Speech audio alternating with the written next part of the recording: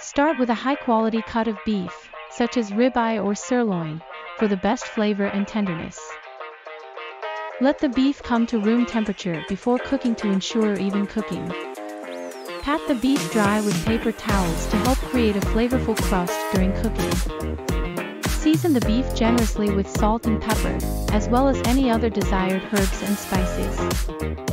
Preheat the oven and use a high temperature, such as 425 degrees Fahrenheit or 220 degrees Celsius, to sear the outside of the beef and lock in the juices. Roast the beef until it reaches the desired level of doneness, using a meat thermometer to ensure accuracy. Allow the beef to rest for at least 10 to 15 minutes before slicing to allow the juices to redistribute.